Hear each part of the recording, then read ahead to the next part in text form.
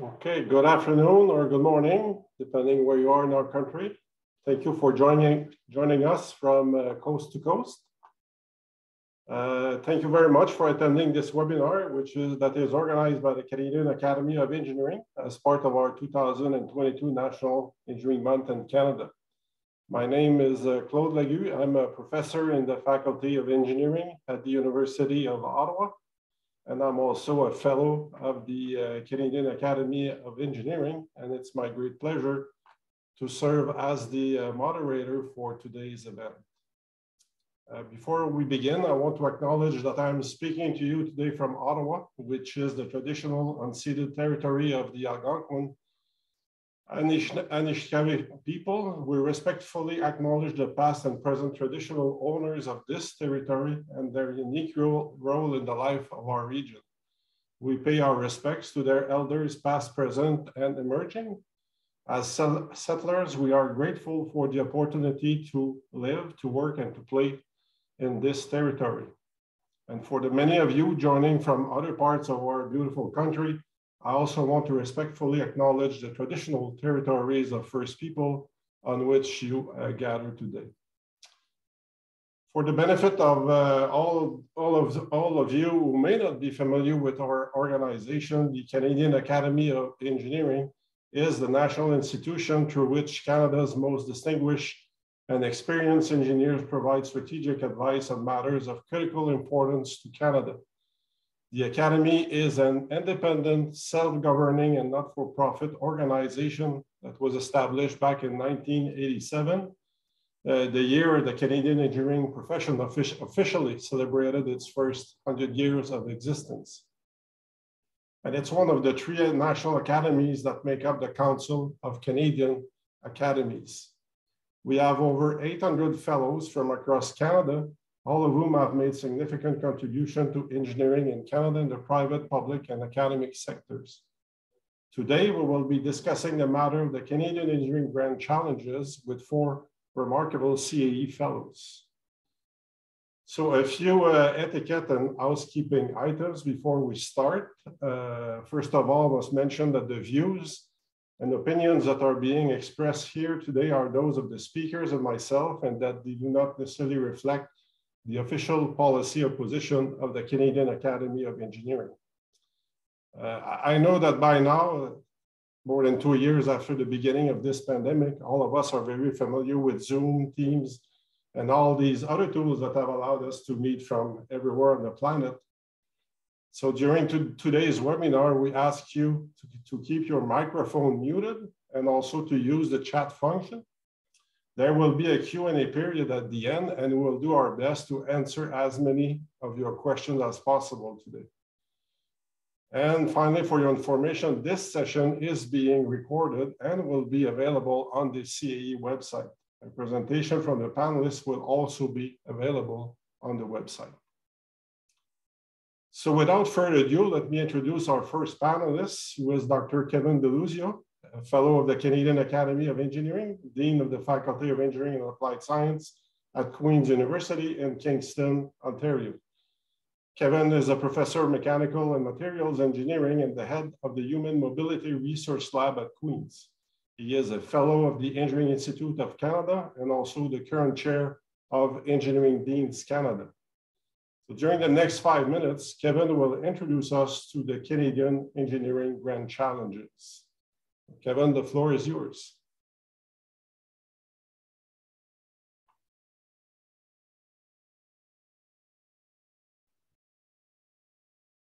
Okay, now can I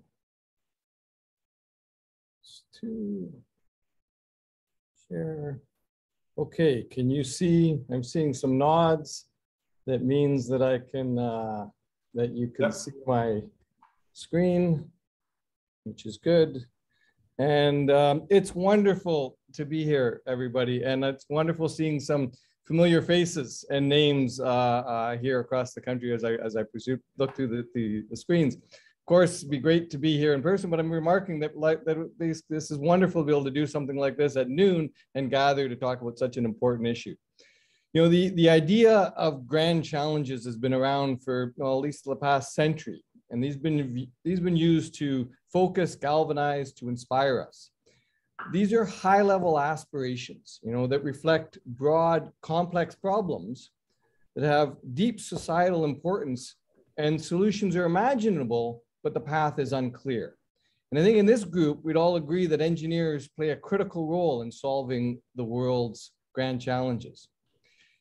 A few years ago at the EDC, Engineering Deans Canada meeting out in PEI, I think it was in 2017, the idea of creating a series of grand engineering challenges for the Canadian engineering community to work on was presented. This had wide support, and the goal was to make these challenges global, but have a uniquely Canadian context. The Deans wanted to develop Canadian engineering challenges that reflected unique characteristics of our people, our natural landscape, and the challenges we face as Canadians. We focused our attention on the UN SDGs, the UN Sustainable Development Goals, to examine how engineering could contribute to these goals. Now, these goals were adopted by the United Nations member states in 2015, and they represent a bold vision for your future where poverty, inequality, environmental degradation are eradicated, and in its place, sustainability, equity, and abundance are the norms. So we then gathered a couple years later at the University of Guelph in May, where we had 30 people following on from our national meeting to join a brainstorming session to identify how Canadian engineers can address the UN Sustainable Development Goals. So you see here on your right, there's a picture of actually one of the sheets that we used during that brainstorming session, where we basically listed out each of these 17 UN SDG goals. And ideas were documented. If you can read some of the ideas, there were ideas about engineering projects and things we could do as engineers to address these challenges. We put the sheets up around the room and we really reflected, voted, talked about which are the most important ones that the Canadian engineering community could focus on collectively. So we prioritized areas that could be done where we could actually have some action in a real meaningful way in a short term. And then we took these ideas, they were coalesced, we poured through them for a while and developed from them 6 areas that were rooted in the UN SDGs that became the Canadian Engineering Grand Challenges. And here they are here: resilient infrastructure, affordable and sustainable energy, safe water in our communities, safe and sustainable cities, sustainable industrialization, and inclusive STEM education. Each grand challenge that we identified is a very broad but discrete concept where engineering expertise and leadership can be brought to bear on these ideas. We then engage with researchers and thought leaders across the country to articulate these challenges in terms of what's the current state, what are the particular challenges we're facing, and what are the benefits to Canada. And you can see the details of each of these on the Engineering Deans Canada website, where the document is there. And there is a brief on each one of these 6 challenges that is available both in French and English.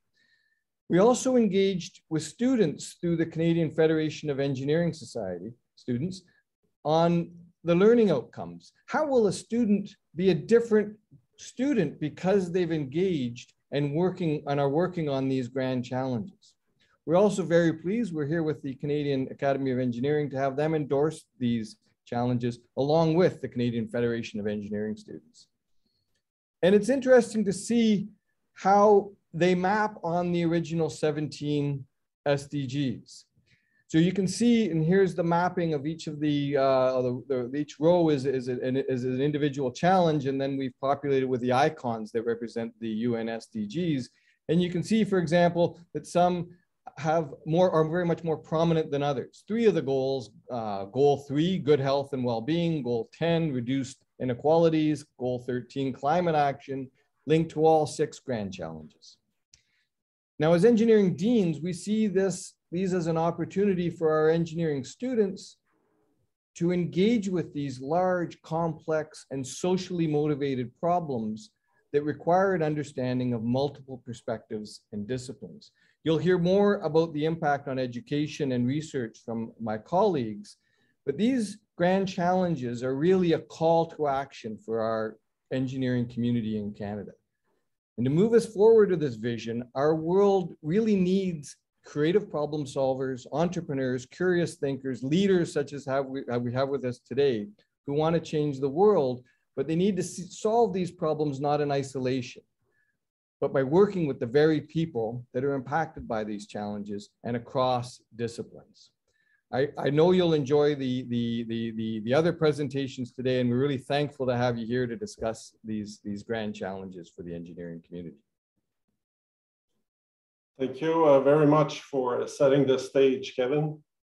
We now welcome Dr. Jim Neisel, who's also a fellow of the Canadian Academy of Engineering, Dean of the Faculty of Engineering at McGill University in Montreal, Quebec. Jim is a chemical engineer who specializes in the field of environmental engineering with a particular interest in the mitigation of industrial and municipal pollutants and their replacement through green chemical that are renewably sourced. Jim is the past chair of Engineering Deans Canada. And as Kevin already indicated, Jim will now further explain some of the implications of the Canadian Engineering Grand Challenges on education. So Jim. Hello, good afternoon, everybody. Thank you, Claude, as well for inviting me to make this presentation, and Kevin for that great introduction of the Canadian Engineering Grand Challenges. Now the question is, how do we put them into action? And I've been asked to address the key issue, which is, what are the implications of adopting these Canadian Engineering Grand Challenges in the context of engineering education? Just to give you a sense of what we're talking about, further to our meetings that we use to, amongst all the different institutions, to establish what the Canadian Engineering Grand Challenges were, we then had a subsequent sessions to actually identify what student competencies might we expect to derive from education that would be required to support the grand challenges and addressing these really important issues. Some very simple, simply said, student competencies that we identified are listed on the slide, as you can see here. There's a lot more behind each of these very simple statements, and I'll go through them very, very briefly. So the first is the ability to design and create, but it means about adopting a very different approach that is required to address the complex problems of the Canadian Engineering Grand Challenges that require deep engagement with stakeholders, but not only at the outset when we're actually defining the problem itself, but also throughout the entire creative and design process, and both during and after implementation. Essentially, what we're asking is that the design process incorporate aspects of active listening, mindful conversation, and embracing the vulnerability of not only ourselves, but our populations, which are all crucial to success. The second one is the ability to integrate and solve. Now, appropriate and effective to grand challenges can only be achieved by integrating multiple points of view and knowledge from a array of disciplines, not just the ones that engineers bring to bear, but also many other disciplines who have a lot to say about these challenges. We really need systems thinking at a broad level and the balancing of very competing constraints that are both technical and social. Also addressing this, we also have to deal with the careful mitigation of risks. When we're undertaking our very complicated projects, there can be difficult outcomes that have to be dealt with. And of course, we also have to have a deep commitment to understand and take responsibility for the intended and potential unintended effects of our work. The third is the value of business and innovation. Essentially, grand challenges require the adoption of viable, socially responsible models that put the stakeholders first to develop successful and sustainable solutions that work over the long term and deliver value both to the shareholders and the stakeholders. This would really set the agenda for actually making really wonderful opportunities out of the crises that are in front of us for the development of the long-term benefit of society. The fourth is the practice of being multicultural and diverse. Essentially, we're asking for respectful and open engagement with cultural differences that require an openness, a curiosity, and ability to listen. Of course, none of this is really easy or comfortable, but it leads to essential understanding, and if done correctly, will lead to meaningful progress toward the solutions to these grand challenges. The fifth is a commitment to community, which is serving people and community through more collaborative practice. This is an essential vision of what the Canadian Engineering Grand Challenge project is. It It requires a deep social consciousness and a motivation to address social problems, but often gained through community service learning. And then finally, championing environmental stewardship, which is essentially about identifying ways in which engineers and engineering projects can contribute to a healthy and sustainable environment in concert with sustainable long-term employment and economic prosperity. This is easier said than done. How do we actually execute on this? Well, from a conceptual framework, I just lay it out here. What I see as, in a sense, the problem that we have to address these complex problems. I would argue that when we're dealing with problems as engineers, we have a natural tendency to focus on purely technical solutions to various problems. I would argue that if you look at the left-hand side of the screen, that we need to move up the range of the complexity of the types of problems that we're ready to address. And this could include all the way up to the wicked problems, as they're called, which involve no clear path forward, no clear outcomes, in fact, with solutions that may actually have to adjust over time. But in order to address these really complex problems at the upper end, perhaps we need to let go of some of the simpler issues of technology and leave it to others who are already encroaching, if you want, in the area of engineering on purely technical matters. But if we're going to do this properly, we also need to look at how engineers actually solve the problems. And we are all used to solving problems through the design, creation, and application of technologies, but we're also used to doing it under constraints. My argument here is that we need to broaden the range of constraints that we're ready to engage with, just to make sure that the solutions that we propose are actually meaningful. And this means moving beyond cost, time, quality, functionality, safety, financial viability, all the way up to economics and social environmental factors, life cycle considerations, diversity of cultural needs, views, etc. So we have to engage and be willing to engage with a more complex set of constraints. We also need to mobilize a broader knowledge base instead of tools. Now, the issue for me here when it comes to engineering education is that there are so many tools already at our disposal, but there are many that have been under development and continue to develop over time. You know, for example, we need to think about life cycle and socioeconomic analyses. We talk a lot about the triple bottom line when it comes to businesses, but look at the developments in genomics, CRISPR technology, nanotechnology, the new advances in renewable energy, advanced materials, additive manufacturing, blockchain, the range of tools goes on and on. So the question there is, how do we prepare our students to actually mobilize this knowledge base and tools? And if we do it properly, moving up the complexity chain in terms of the problems we address, properly addressing the constraints and mobilizing knowledge base and tools, presumably we'll be able to come up with a different set of solutions that are more appropriate to the grand challenges that are ahead.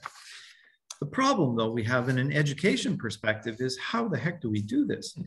Now, one approach might be is, oh, we just keep adding more and more courses into our students' programs. So, you know, symbolically represented by that Swiss Army knife, which is just crazy. So many tools as part of the education make our educational process guilty and actually quite useless. The other issue is, as there's a tendency for us to try to keep our educational programs, let's say to the standard 4 years, is to jam more and more material into the heads of our student in the same time period, essentially like trying to close that suitcase in an impossible way, trying to get our students out in a reasonable time frame. That's one potential model we could choose. Or the alternative is to actually look at the more elegant solution, the tools shown at the right, which is more to identify how do we create a very clear and focused tool that can be adapted to the changing tools that are in front of us over time. Those tools will change inevitably, need to be switched out, and new ones mobilized.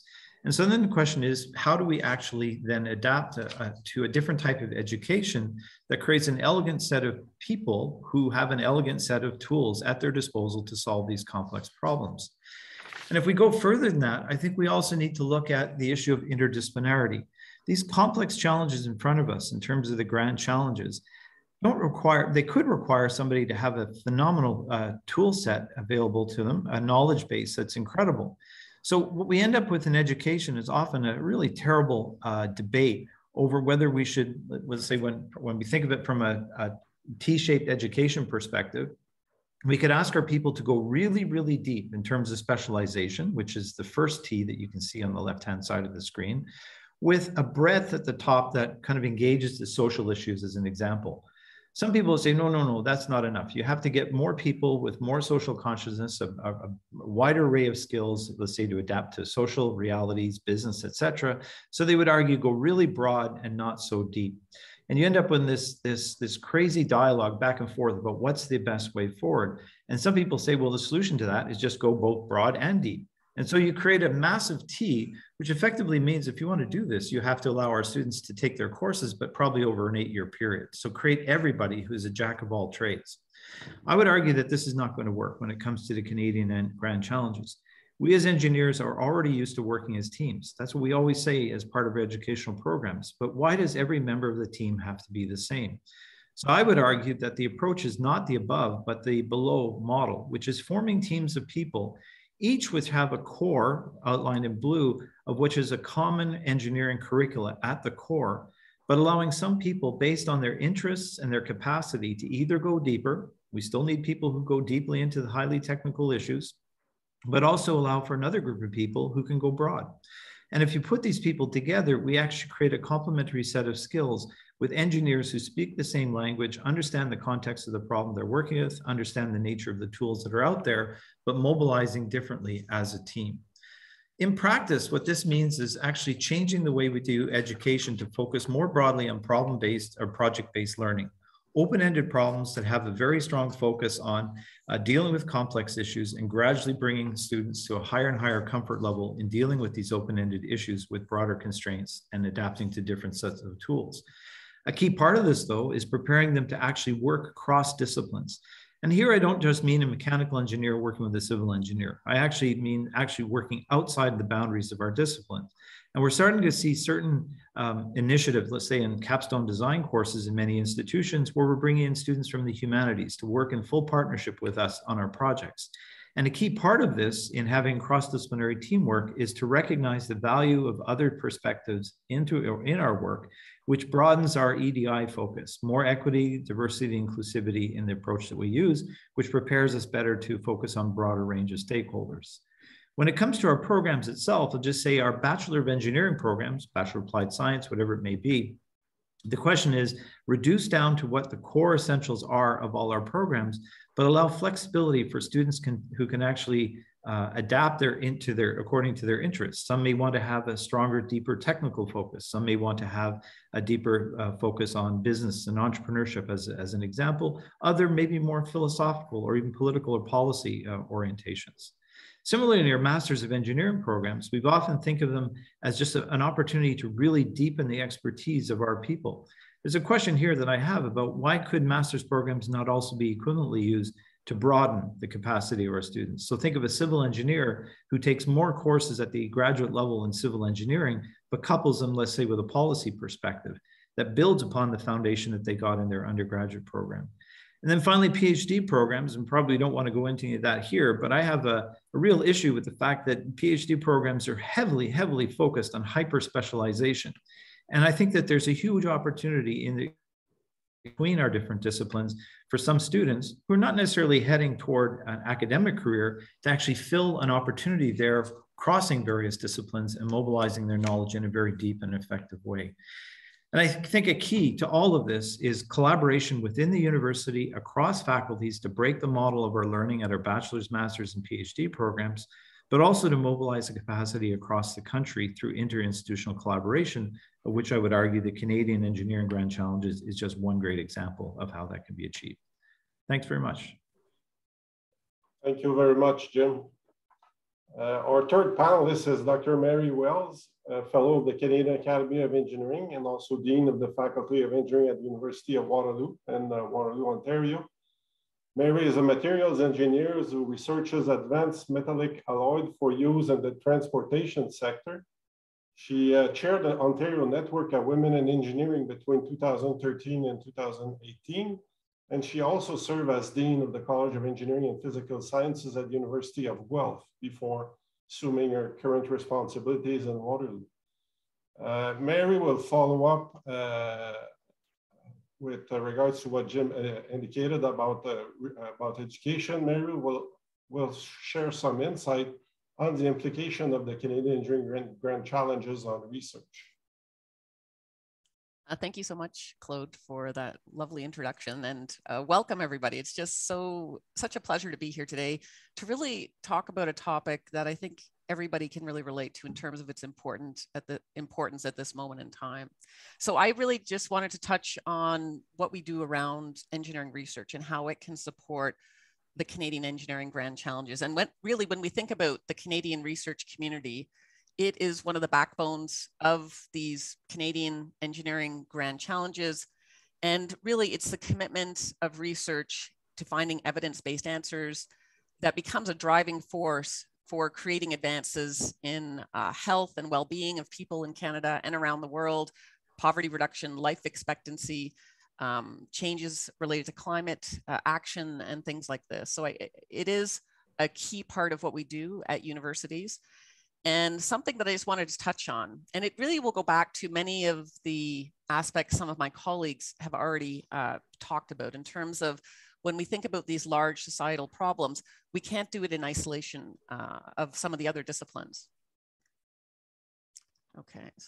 So before we start, I just wanted to talk a little bit about science versus engineering. And I'm assuming most of the people on the call are engineers, but the reason I bring it up is that really as researchers, we both advance scientific knowledge, I would say, but also engineering knowledge. And I was at a conference once and somebody spoke about this quite eloquently, and they really simplified it like this, that often in scientific research, researchers are given dollars and the outcome is ideas. And these are new ideas and new knowledge that can help to allow us to understand the disciplines better.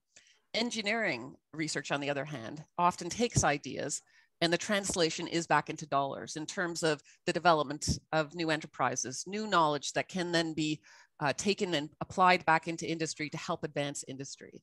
So it's a little bit of a difference in terms of how we approach it from a scientific perspective versus an engineering perspective. But really, as researchers, we do hope to advance knowledge in both of these domains, both scientifically as well as from an engineering perspective. To start the presentation, I really just thought I'd think of a very global perspective. And this was a research publication that was produced in 2020.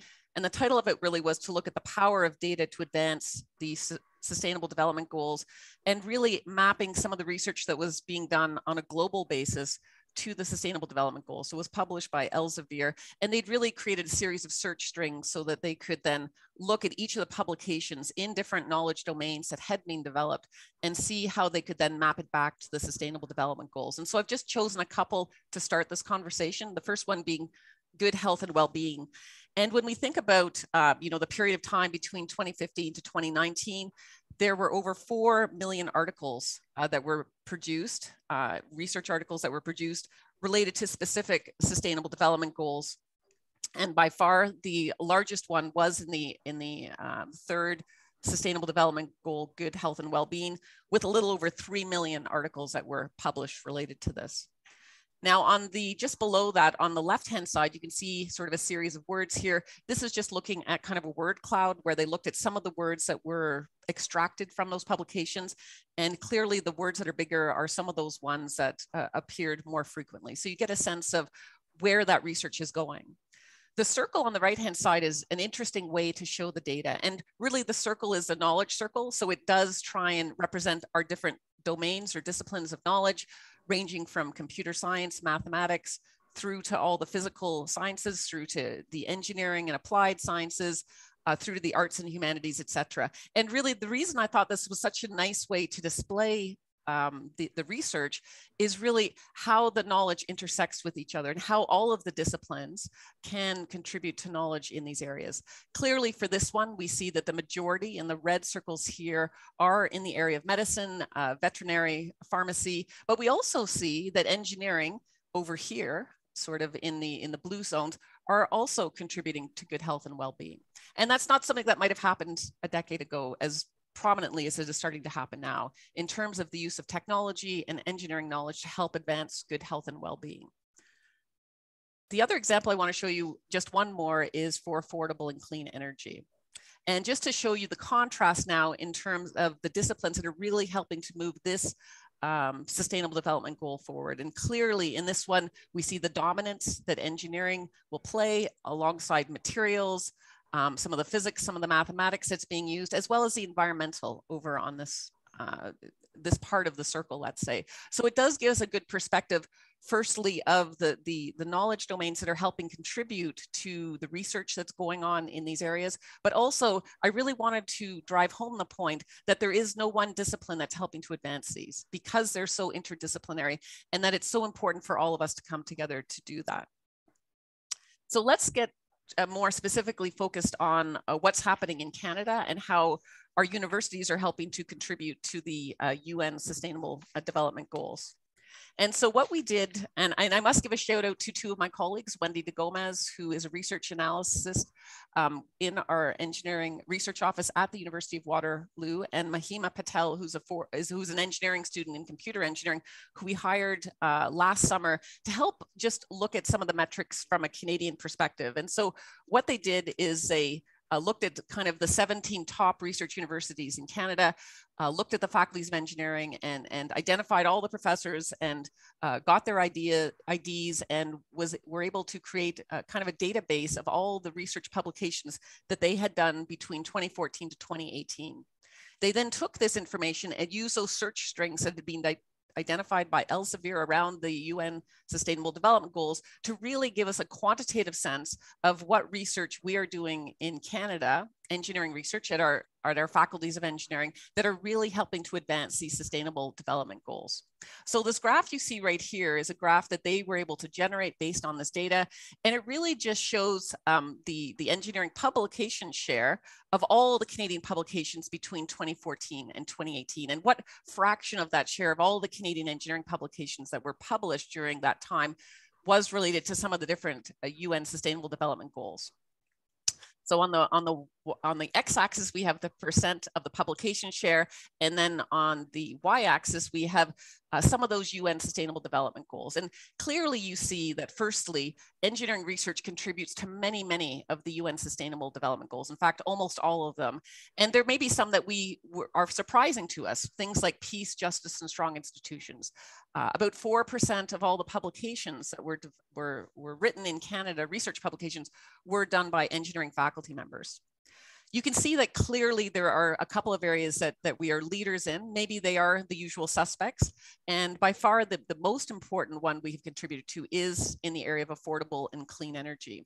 And in that domain, about 40% of the publications that were published were done by engineering researchers. And we've really only captured the engineering research that's being done at the universities. If we wanted to do a more fulsome approach, we could take and integrate some of the other researchers at our national research labs and other research places that are contributing. The other ones that really we contribute significantly were areas such as clean water and sanitation, where we're close to 28% of all the publications, industry, innovation, and infrastructure, just over 20%, as well as sustainable cities and communities. So these are all areas that we are focused in, that we are making a very, very significant contribution to. Finally, this is my last slide, but it just gives a perspective from coast to coast as to the ways we are contributing, and just a sense of, the number of engineering faculty members that are involved in research related to these UN Sustainable Development Goals, the number of publications they're engaged in, as well as the Sustainable Development Goals that have the highest average impact factor. So again, ranging from BC, where we have over 300 faculty members that are engaged in research that's leading to publications in this area, over 1,500 publications. And really, we can see clearly across the country that the affordable and clean energy really stands out throughout the entire country. We see in some regions, like Saskatchewan, good health and well-being is a strength for them in terms of some of the research they're doing. And then I guess no surprise, perhaps, that in other areas, things related to life on land and things like that. So it just gives us a really nice perspective of how all of our universities are contributing to help advance both the UN Sustainable Development Goals, but now as we position it to look at the Canadian Engineering Grand Challenges, how they're also advancing those objectives as well. So thank you very much, Claude. I think I'll stop right there. Yep. Thank you very much, Mary, for a very enlightening presentation. And finally, our fourth panelist is Mr. Bruce Taylor, Fellow of the Canadian Academy of Engineering and the founder of EnviroStewart. EnviroStewart is Best for the World Classified B Corporation It's also a recipient of a Global Compact Canada Sustainable Development Goal Award. And it's the only Canadian company who have won a Global Sustainable Development Goal Award. Enviro Stewart does sustainability engineering work for a number of companies and other organizations in our country, as well as abroad, and the company has won numerous national awards. Bruce also founded the Safe Water Social Venture Project in South Sudan that has won an International Global Award and was featured in the Be the Change magazine, as well as in TEDx Talk. And speaking TEDx Talk, we'll now watch a short video that showcases Bruce as well as the work of his company.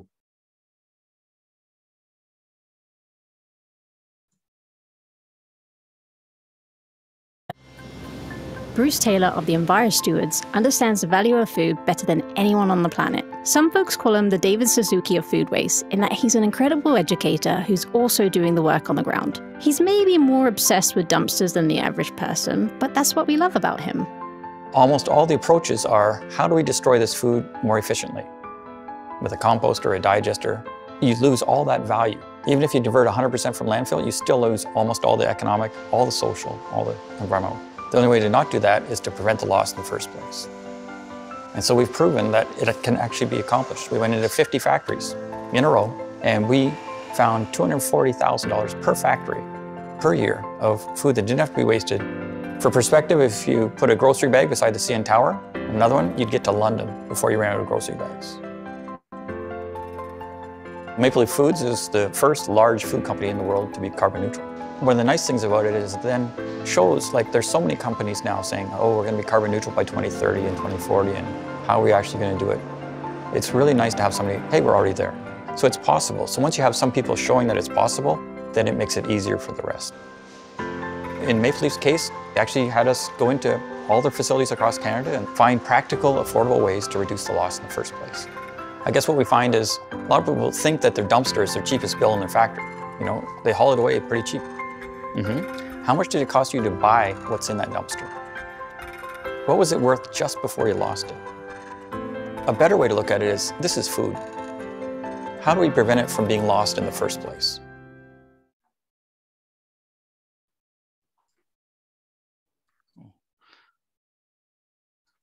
Okay. So Bruce will discuss the implication of our Canadian Engineering Grant Challenges on industry and also on the practice of professional engineering. And just before I ask him to begin his remarks, just want to remind you, as I indicated on the chat, that we are very interested in your feedback, the feedback from the participants. So if you have questions for our panelists on any of the topics that have been discussed so far, as well as those that Bruce will be discussing in a few minutes, just don't hesitate to post them in the chat, and we'll make sure that we address them once we're done with the remarks from our panelists. So Bruce, the floor is yours. Thank you, Claude. And thank you for this opportunity. That video clip was from a documentary series, a 4-part series on food waste in Canada called Half Full. It's available for free on the internet. It was put out by Loblaws, I think. And so if you're interested in kind of what the Canadian community is doing in that, that's just a little excerpt from it. So for my talk, what I want to do is I want to go through, as an engineer, I'm a chemical engineer, how does that relate to the challenges and the SDGs? And from my perspective, it's more the approach of how you do things. So as an engineer, you don't always get to choose what projects you're working on, but you do get to choose how you're going to do it. And how you do it actually affects a lot of the impact, positive or negative. Plus, you have an opportunity to, focus, I'm going to go after this type of project also. So that's kind of where I'm going to get at. I'm going to use quite a number of real life case studies from it. And then I'm going to get into the social justice aspect of sustainability at the end. Enviro Stewards itself, we're a small engineering company, 22 years old, just north of Waterloo. We're about 18 people. We say that we cultivate resilient business and improve lives. And you saw some of those aspects before. I'd really encourage you to look into that B Corp movement. These are companies that are set up to accomplish an environmental or social benefit. And so ones you've heard of are Patagonia, Method, 7th Generation. So it's a really nice way of formalizing your environmental social governance. So I want to talk about approach. So Here's a company in London, Ontario. They distill solvents for the auto sector. So they get the paint solvent from Ford, Chrysler, Toyota, Honda. They distill it and sell it back to them, right? And so you see that wall fan there in that circle. And so basically it's blowing air out the wall. And when you talk to them, you say, well, why do we have this? Well, it's not safe to breathe in here. So I took our meter and oh, there's 3,000 parts per million of volatiles coming from that one tank. And that's still bottom tank. So this is the stuff that didn't distill. So if we only did energy, electrical energy efficiency, we would get them a better motor for that fan. If we did thermal, we would get them a heat exchanger. We get 60% of that heat back that's blowing out of the factory. But instead what we did is we sealed that tank and we put it through a condenser, condensed the solvent as solvent. Now, it's the same problem we're solving, right? Is saving their energy. It's just that by not putting the toxics in the air, you actually save more energy than you can save by doing an energy study. And you don't have the worker exposure, you don't have the toxic emissions, you reduce the supply chain footprint because you need less petroleum to make the same amount of solvent, right? If you're not wasting it. And so this is kind of, the nuances of how you go about your work. You can either positively or negatively affect these grand challenges and each of the 17 sustainable development goals. In our own case, so we've reduced our footprint 78% per employee. We're in a 100-year-old building, right? So different things we've done, that's a living wall. We tied it. A lot of people have living walls. We actually tied it to our rooftop unit. So it sucks all the air in our office through there. The plants take out the oxygen or the CO2, put in oxygen. 97% of the year, we take no air. A normal office would take 10% fresh air all day long, all year, heat it up all winter, cool it down in summer. We only do that 3% of the year. We don't even buy water for that thing. We've used rainwater for the last 5 years on that wall, which makes the plants healthier than all the other installations from this vendor. They send people to look at our wall because it's better. And part of the reason better is only getting rainwater, which is actually better quality for plants than city water, right? So just kind of different nuances on the right there. We've started a blue roof on our office last June, and we're going to start it up again this April. Literally, we're storing the first 2 inches of every rainfall on our roof, which that's most storms. Number one insurance claim in Canada, flooding. It's doubled in the last decade due to climate change. We don't even put it down the drain. Right? We just leave it on there. We let it evaporate, which cools our office. And we got water to run our toilets and our neighbor's toilet and all that kind of stuff, right? So, you need these creative type of solutions. And you can see each of these slides, you got kind of the purple engineering grand challenges. You'll see that each one affects kind of multiple. But our real impact isn't our footprint. It's what we call our handprint, the work of your hands. You got an iron ring on your hand there.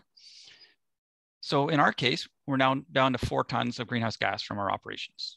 But our work avoids 120,000 tons a year at our customers. So we're actually avoiding 30,000 tons per ton, which is a better metric than how do we get rid of this remaining 4 tons we've got, which we are chipping away at, and that blue roof will do it kind of thing. So that video, the Maple Leaf example, so they're the first large food company in the world to be carbon neutral. Everybody's saying, oh, 2030, 2040, 2050, sometime after the last ice melts, we're going to be carbon neutral, right? And nobody knows how to get there. And if you do, it's going to cost you a lot of money. Well, we just proved you can do it and be more profitable. So we went into 35 factories. We modified the factories to use less energy, water, lose less food. That generated more than enough savings to pay for their entire footprint. So all their packaging, all their animal feed, all their tractor fuel, fertilizer, pesticides, and whatnot from those savings, and have millions of dollars left over. So it's possible. And it's, again, the approach. If we just started with offsets, then we could cost them multi-million dollars every year, right? Or if you just start with renewables, same thing. So just, again, the way you're going about it. On the food waste, you saw that in the article where 1/3 of the food on the planet is wasted right now.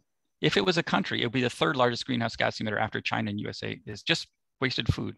Be the 2nd largest consumer of potable water on the planet is growing food that we waste. And 49 billion in Canada, 1 trillion worldwide. And again, everybody's trying to divert it from the landfill with digesters. As engineers, it's very exciting to build a digester, but you still lose all that value. You don't get that food back, right? So then here's an example. So Campbell Soup in Toronto, we did a kind of a process integration, which is a nice kind of engineering kind of project where you're doing a very deep dive on all the water, all the energy sources and sinks in the whole factory, and you do a matchmaking game. That's that chart on the right, that blue and red sources and sinks of heat, and you do a matchmaking. So putting that together, you found 1.6 million a year of additional profit. We did a food waste. We found 700,000 a year of food that didn't have to be wasted. Now that food was going to a waste energy plant, But by not wasting the food, it's actually 4,000 tons less greenhouse gas than growing the food and turning it into energy. And so the source reduction is always kind of paramount. So as a chemical engineer, this is kind of right at home, is how do you build a wastewater treatment plant for this wine factory? So Jackson Triggs in BC, they're using 85% of the town's capacity. Council says we can't grow our town, you have to treat your water, which is a normal challenge for wastewater. But instead of building them a treatment plant, we cut the water in half. And we cut the amount of wine they're losing by 2/3. So then we built them a high rate anaerobic system, but half as big, half as expensive, half the footprint. It's got a biofilter for the odors, and we're making methane and burning them again, which, you know, is common engineering things, but it's half as big. But unfortunately, we make half as much money to do that because you get 10% of whatever you design. If you design it half as big, half as expensive, you get half as much. So there's kind of structural barriers that we could get into later if you want, of kind of how do we promote things that are actually good in the long term. Water, so we did York region, which just north of Toronto. We did 60 factories, found 1/3 of the water per factory that didn't have to be used in the first place.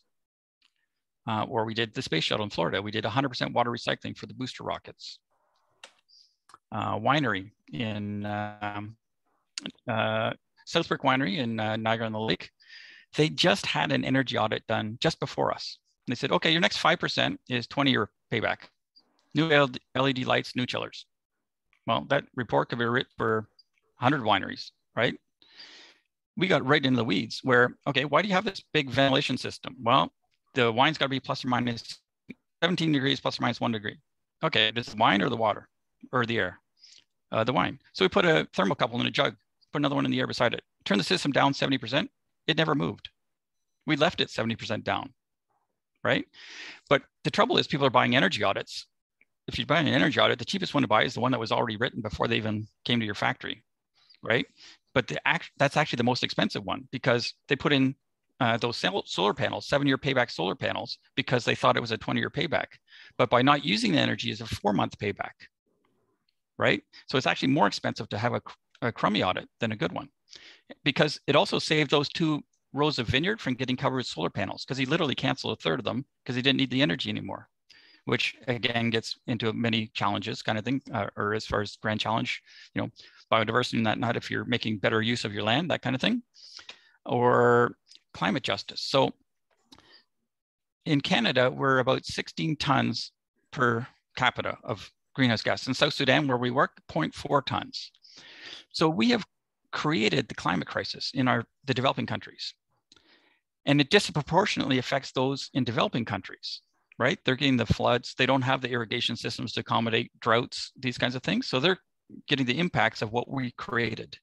But even worse than that, the solutions we're designing to the climate change are designed to benefit us in the developed country and limit the benefit to the people in developing. For example, many frameworks say your carbon credits have to come from Canada, because we all know we only got, you know, 1 atmosphere on the planet. Why does it matter where you put the carbon in the air? It's just kind of self-serving. Or poison pill clauses. You know, oh, your treatment system in South Sudan has to have 0, you know, 95% isn't good enough. You need 0, you know, so people get no treatment at all because it's not, you know, something that they can't afford. Or ignoring suppressed demand. It's assuming, okay, 0.4 tons a year, that's great. You should always do 0.4 tons per year. You cannot boil your water. You cannot develop your economy. And so as engineers, you know, we have something to say in how these programs are structured so that you get the equity, right? And so love to talk about that sometime too. Again, just what is poverty? If you ask a Canadian engineer what poverty is, they're going to say, well, it's a lack of money or lack of stuff. So obviously the answer to poverty is money and stuff. If you ask somebody who's actually in poverty, they're going to get an answer like, I feel shame, I'm humiliated, I have no power to change my circumstances, we feel like garbage. None of those things are helped with free money and stuff. In fact, they're hurt by free money and stuff. And so we're trying to solve the wrong problem. And so if you want, we have a UW TED talk on that. It's just called Better Than Charity. It's on YouTube or the TED channel. But, you know, if I tell you 1 billion people don't have safe water, you can say, oh, we should start drilling wells. Well, half the wells in Africa do not work after 1 year because everybody wants to pay for the well driller. They don't want to pay for the organization to maintain the well. All wells break after 1 year, even the ones here, right? They need moving parts. They need somebody knowing how to do it. They need the parts available. If you're not going to put in the system, don't even bother putting in the hole in the ground. It's just a hole in the ground after 1 year.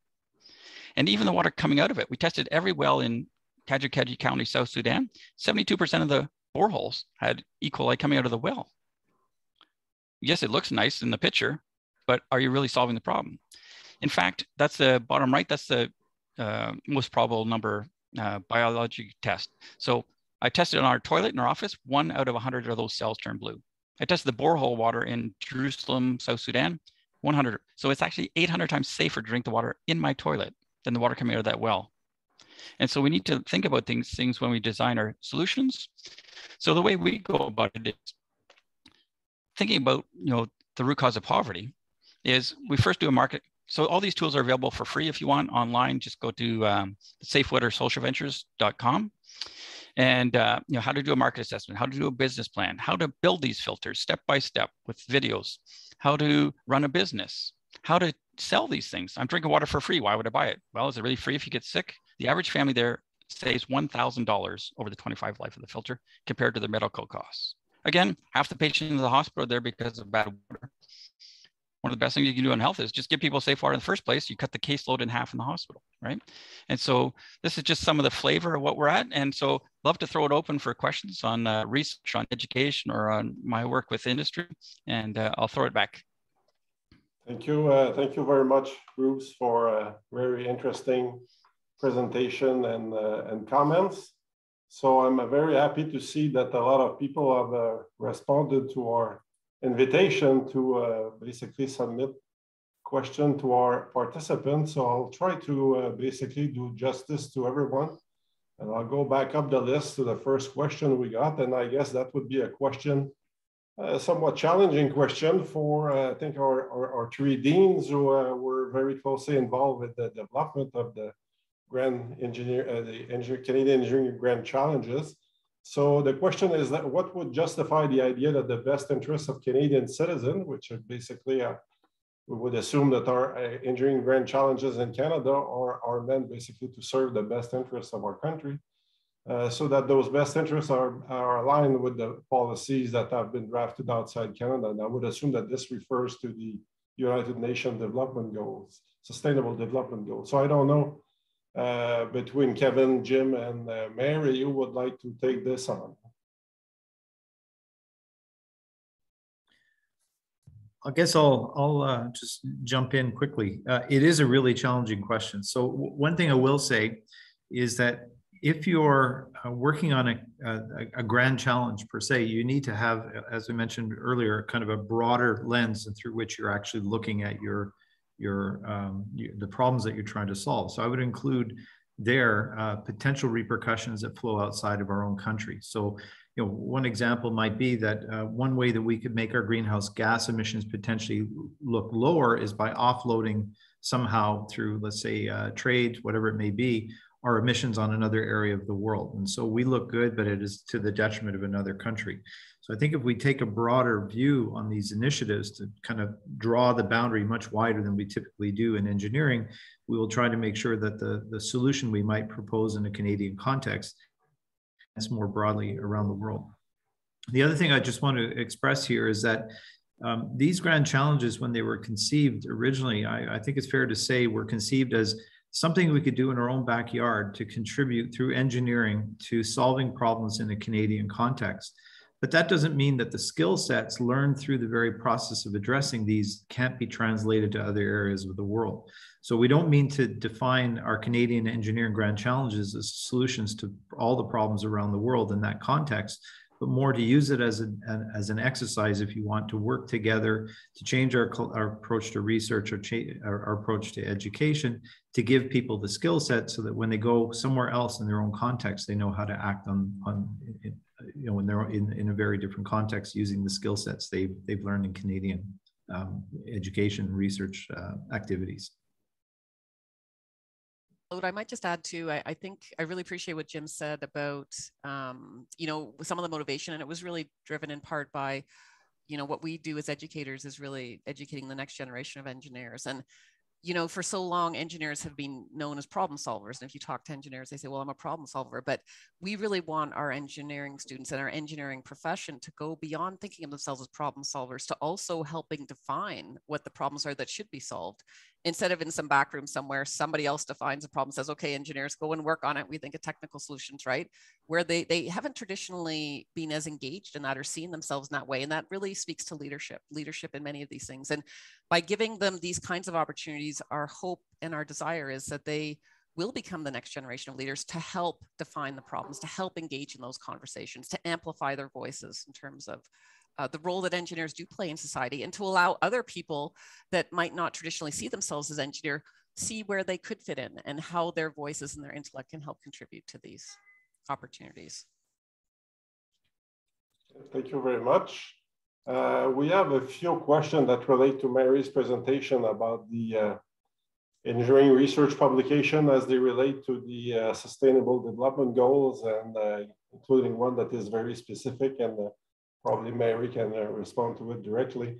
But there's an interesting one about what question that basically is, what are the gaps between the percentage of publication between 2014-18 versus the present grand challenges, and are there any explanation as to why there are gaps and how these gaps can be closed or will be closed in the future? Because I think going back to your slide, Mary, we saw that there was a lot of Canadian engineering researchers who were working on some limited number of the Sustainable Development Goals, while others were much less covered. So how do you see that evolving in the future? Well, and again, it doesn't mean that these other areas or UN Sustainable Development Goals aren't being covered. It just means that they're not being covered as much, or engineers aren't participating as much in the research.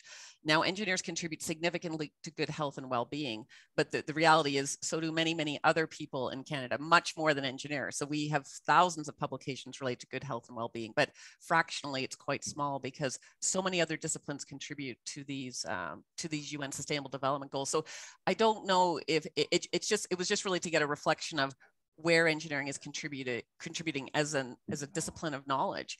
But I think it really behooves us to think about, you know, our strengths. And definitely we have a strength in clean and affordable energy. And this is something that we should be, you know, showcasing to NSERC and to others, and really amplifying that and strengthening that as a strength that we have.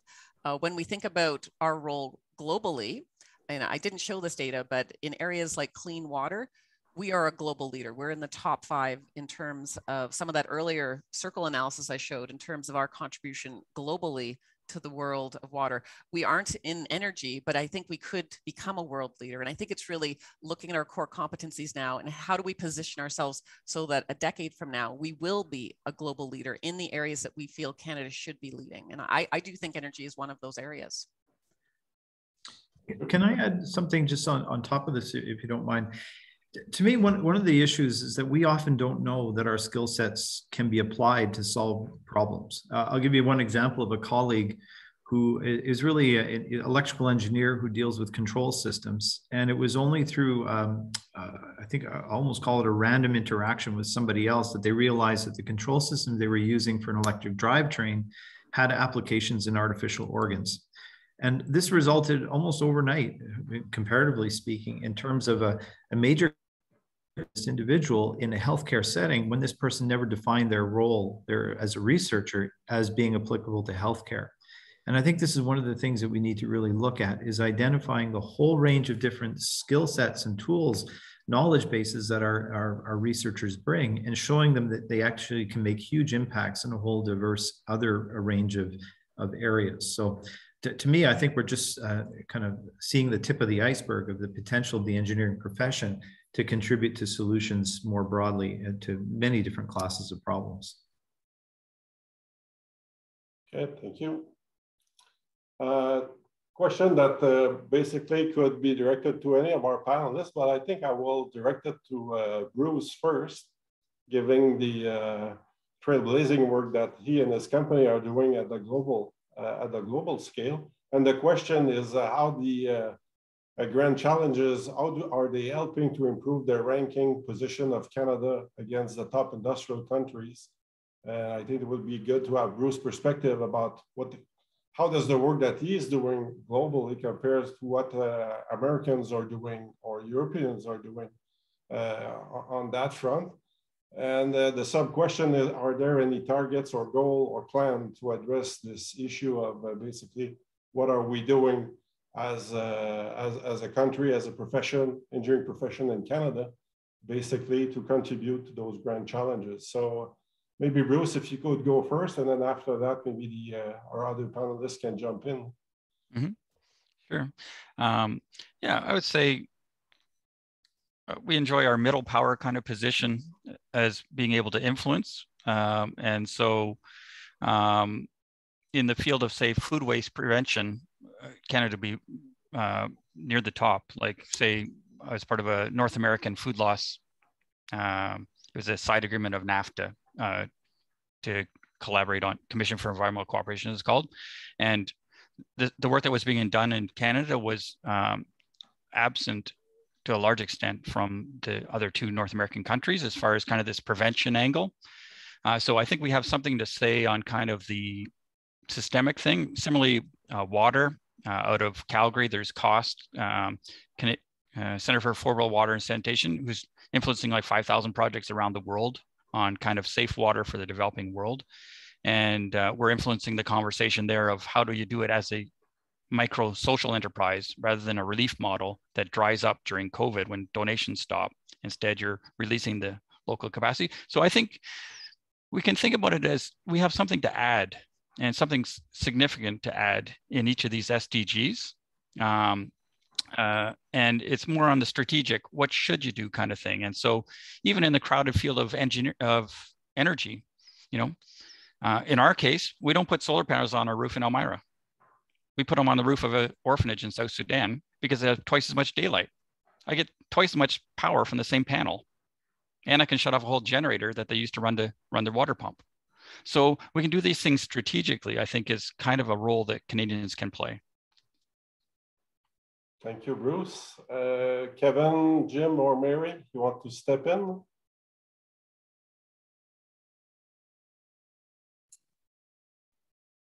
Okay, well, we can move to the next one, and the next one is would be directed to Jim. It relates to education. It's a very long comment that we have on the chat about how would we go about implementing a new curriculum model at the undergraduate level, basically to address some of the issues that you have identified, Jim, in your presentation about developing engineers who are complementary rather than basically copycats of one another. So the participant who asked the question is listing a number of issues that are directly related to the grand challenges in terms of adaptability, resilience, personal growth, long-term personal growth, basically exposing to practices that can be implemented in their career and their lives. So what are some of the ideas? I know that you shared some at the end of your presentation, Jim, but maybe you could expand a little bit more about specifically at the undergraduate level. What are some of the things that we could do to educate undergraduate engineers who would be better prepared to take on those grand challenges? I hope you're going to give me a half hour for this answer. So let me there's some really interesting thoughts in here about, you know, just even the issue of mindfulness, mental health, awareness, and all that. I remember email correspondence back and forth when we were actually looking at these grand challenges initially. And I propose that one of the grand challenges is self-awareness, that we ourselves need to start to understand who we are as engineers. I would argue as part of that, that self-awareness, we also have to bring that same lens to who we are as professors. And I would argue that, I've said this in other presentations, that we've met the enemy and he is us, to use an old quote from an old comic strip, Pogo, years ago. Engineering professors have a tendency to want to add more and more material into the program until it's bursting at the seams. What we need to have is deep dialogue at the level of programs, at the level of even accreditation, at the level of institutions to decide on what are the critical learning outcomes that we need out of our programs. When you talk to students, let's say post-graduation, 3, 5, even 10 years out, often many of them will comment that they didn't find that applicable many different subjects that we taught within university. Now, I think there's an argument that we can push back on that, because some people actually do take advantage of that. And there's even value in the learning process itself to working through complex problems, rigorous tools, whatever it may be. But I think what we need to start thinking about is going back to what I refer to as a core curriculum, to kind of understand what are the key learning objectives that our people should have, but preparing them to learn rather than to just dump knowledge into their heads that they then have to regurgitate back. And so it's creating an awareness of the tool sets that are out there and creating an adaptability to those tools. So we prepare people to actually use tools that we can't even conceive of right now. That requires a really, really deep conversation about what the essentials actually are. And I would argue a self-awareness is actually part, perhaps, of that, what that core might look like. Equity, diversity, inclusiveness, I think also means taking a very deep look at who we are ourselves. So again, first conversation about it is, let's look at our curricula, let's back off, let's identify where the core is, and then let's identify what additional learning outcomes our students might wish to acquire over the course of their undergraduate education, and give them the means of doing that. And that actually means more flexibility in the program after the core. So we define the core as necessary, but not sufficient to define what an engineering undergraduate would look like. But this requires, again, deep conversations about what it is that we see as the goal.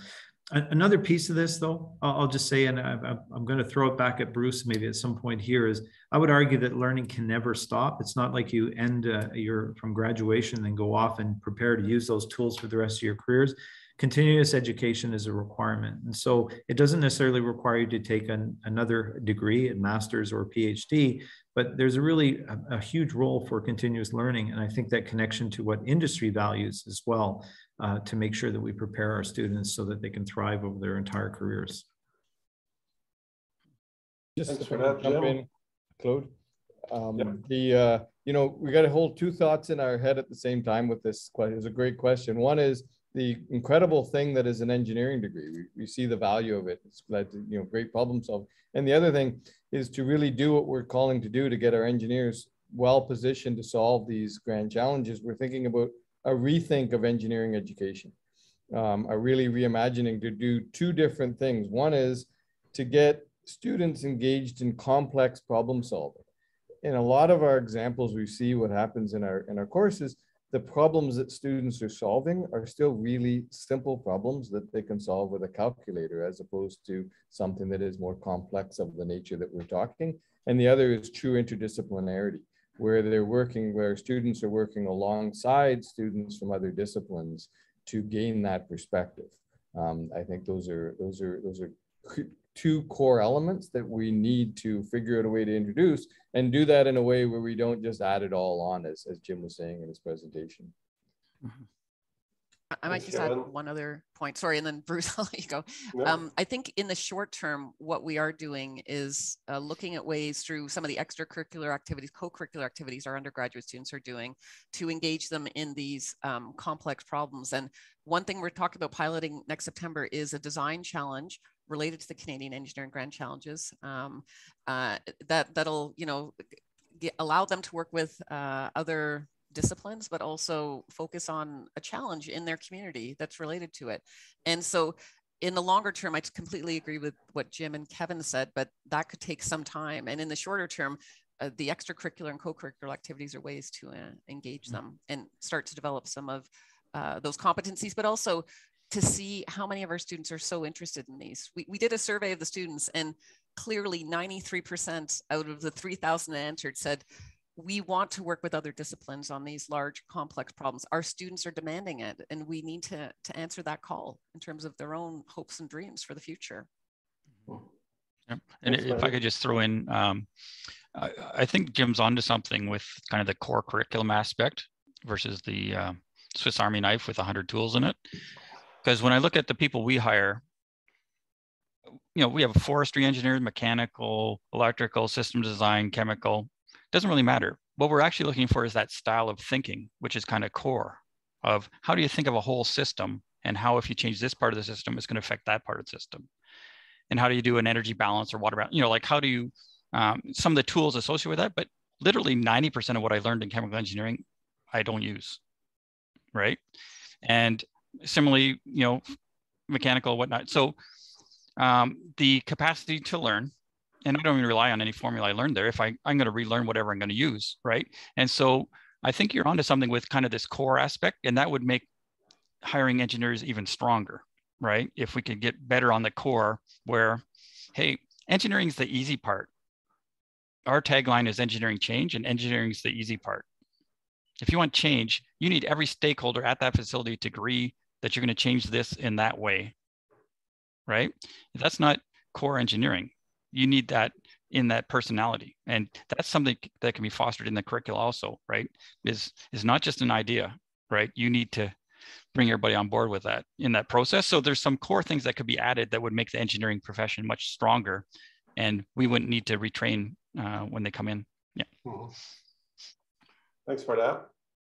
So we'll go back to a question that came up a little bit earlier, and it relates to research and also relates to many of the comments that were made by all of our panelists, in fact, regarding the importance of interdisciplinarity, whether it's in terms of education or research. But if we look at research more specifically, there's a very specific question about how do we go about convincing the Federal Tri-Council to fund interdisciplinary research, and more specifically to get answer, for example, to fund non-engineering research that would be, or what would be qualified as non-engineering research according to our current definition, but non-engineering research that would be conducted by engineering research investigators. So anyone has some ideas to share on that front?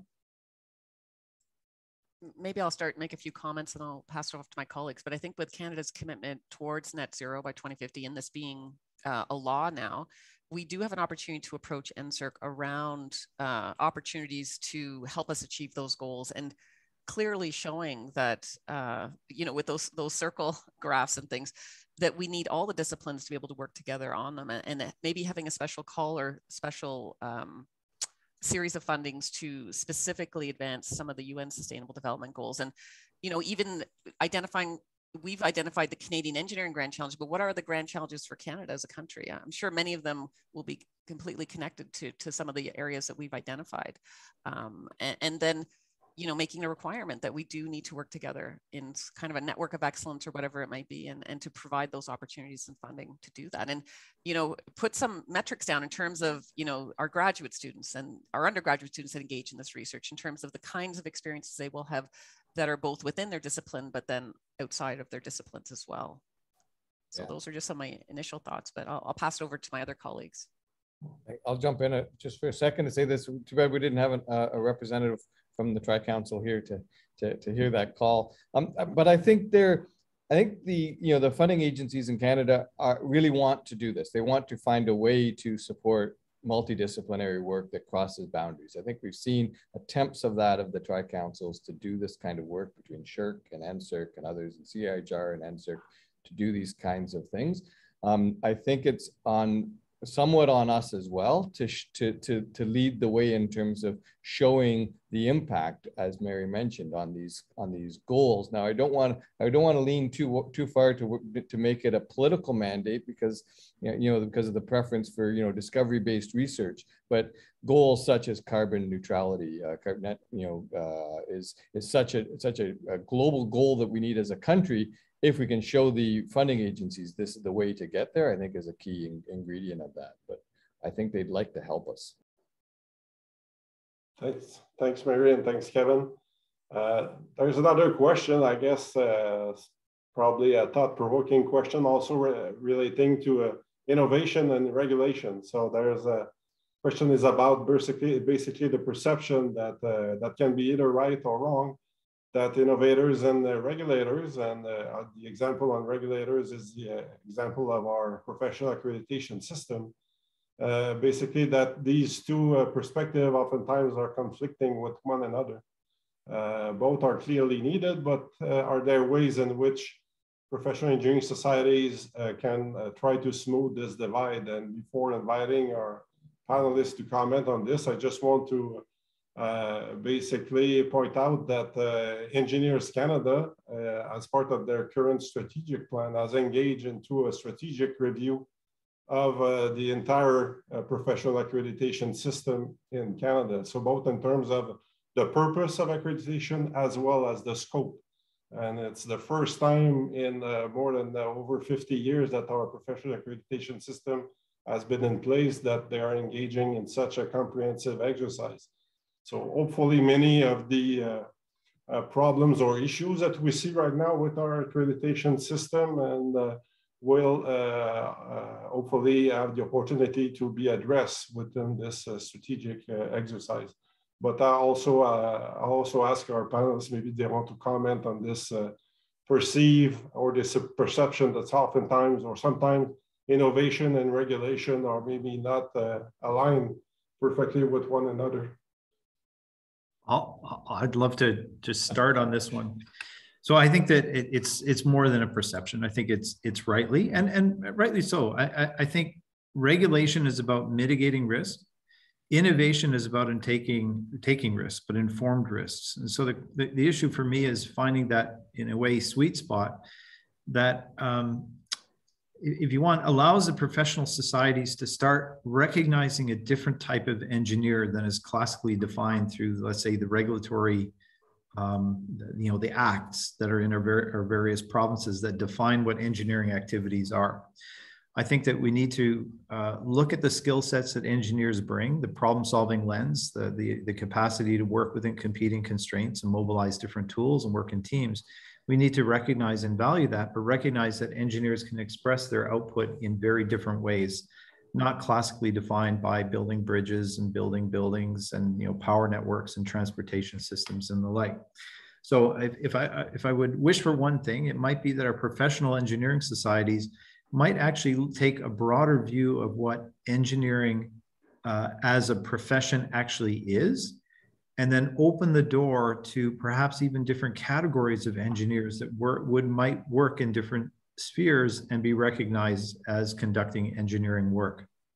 In order to do this, they have to bring not a lens of if you want, absolute risk mitigation, but risk management, just to make sure that people are qualified, competent, with the right mindset when they tackle the tough challenges that actually require us to take risks.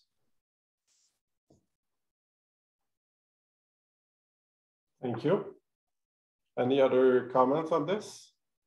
I could comment on a different aspect of regulation. So sure. Innovators are going to be the first people to run into the limits of building codes, bylaws, all these kinds of things. So we have a client who their only wastewater is domestic sewage, and they still don't comply with the bylaw because the bylaws were written in the 1980s when you had 20-liter toilets. So through water efficiency, you use less and you have the same amount of poo basically in the water. And so we're advocating with the regional government that, hey, as an engineer, it actually doesn't matter at the treatment plant how much water you mix it with. You still got to treat the same amount of material.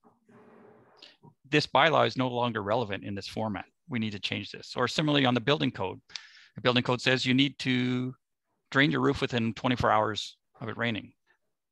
But it doesn't say why. So if we're going to put something in a bylaw, or in a code, we should say why. Because that requirement might never be relevant again, right? Is it to make room for the next storm? You can do that with controls instead. Is it because of, whatever it is, you can address these things. But if you don't say why, you can't innovate, right? And so I guess engineers have a role in advocating for change in even regulations based on our knowledge. Yeah, very, very true. We have a question that relates to the, I guess, the internationalization of the educational experience of our engineering students. So how basically can we better expose or increase the exposure of our engineering students to basically the international aspects of engineering? So either through taking courses abroad, contributing or participating to teams projects that are done outside of Canada as part of their engineering studies in Canada. So any thoughts on how we could basically better expose our students to what's happening outside our borders? I'll lead in there, Claude. I saw the question in the chat. It's a great question. I think we'd probably get universal agreement here, which is hard in a room this big, this number of people, around the value of this, right? The value of international experience, the value of international perspectives on this. And I'll point to, one of the obvious ways is through international exchanges of our students, be that through courses that they're taking or through co-ops and internships that they can take in international locations. Those are extremely valuable. There's barriers there in terms of our current accreditation system that we're working, hopefully, as you mentioned with the review, for changes that will make those more easier. But I think we've seen some examples during the last 2 years of COVID where we can bring people together and from across the world through online platforms. And I think there's a real potential for doing this. We've done this in a couple examples where we've partnered with a group called How to Change the World, with bringing students from various backgrounds across the country together in a course, or even students from Canada and international working on these kind of grand challenges. So I think there's a real tangible way that we can do that with a very low entrance kind of barrier to get that perspective involved in our students. And that goes not only working with other students, but also with other clients and other problems, for example, that the students are trying to solve. Thank you, Kevin.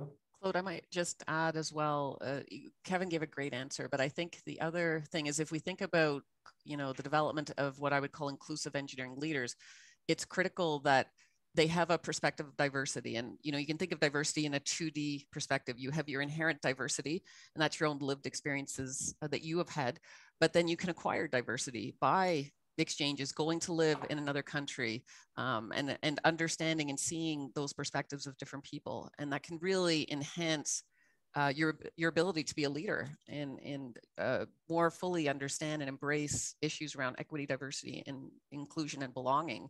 And so it is critical in terms of the development of future leaders. And I completely agree. The more diverse experiences we can give our students, the better the outcome will be in terms of their creativity, their ability to innovate, and the diversity of their own thoughts. We have one of our participants who is very interested in finding an engineering job that supports our strategic development goals or Canadian engineering grand challenges. And I know that her post has already attracted a number of answers and suggestions from both our panelists and other participants. But I'm just interested to get the perspective, additional perspective from our panelists about what would be your advice to those individuals who are really looking forward to make a difference, to contribute to the UN Strategic Development Goals, contribute to our Canadian Engineering Grand Challenges, and they want to work in careers that will allow them to make a difference, a contribution. So what would be your advice to that particular individual, as well as to all those who are in the same situation? I responded briefly to Desiree's comment in the chat, and the thing for me, so I'm a chemical engineer who did a master's and PhD in environmental engineering, and I would argue that I'm trying really hard to put myself out of business because much like I think what Bruce's is, why deal with waste? Why not work upstream to try to prevent waste from being created in the first place? And so it's actually caused me to shift very much my own approach to my research to focus less on mitigation and treatment strategies and more on approaches to actually reduce the amount of pollution or impact at the outset. If you bring that approach, even in a job search, you could look at where you can actually bring your skill set, your devotion, your values of being committed to sustainability to work in such a wider array of sectors than you may ever have thought of to start with. So you might be looking for a firm that has, let's say, Enviro in their name, which is a good thing if you can find a position like that. But just imagine all the other kinds of jobs that are out there where you can make a huge difference. You could be doing really, really deep technical work, let's say in an aerospace firm, designing, let's say, engines of airplanes. that technical work has really, really important implications. So you can do really deep technical specialization in aerospace and translate that into massive benefits if you mobilize it in the right context. So all I would say is I really, really encourage you to broaden your horizons about where you see you can mobilize your skill set, your values to maximum effect. And don't narrow it to a group of companies that might define themselves as being green. Thanks. And we're getting close to 1:30, so we'll stop it here. And I just want, lastly, just to say on behalf of the Canadian Academy of Engineering and of the National Engineering Month, I want to thank all of those. I think at some point we had over 150 participants. So thank you very much for your attendance and active participation to this webinar on our Canadian Engineering Grand Challenges. Many thanks to Bruce, to Kevin, Jim, and Mary for your contribution as panelists. That was great to have you all in this virtual room for this very interesting panel. Also want to thank our colleagues at the CAE, Robert, Anne-Marie, and Emmanuel for helping us with the logistics of the webinar.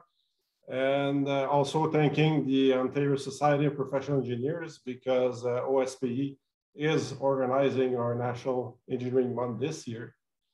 And lastly, a very special thank you to all our National Engineering Month partners, and you can see all their names on the slide that is on your screen right now.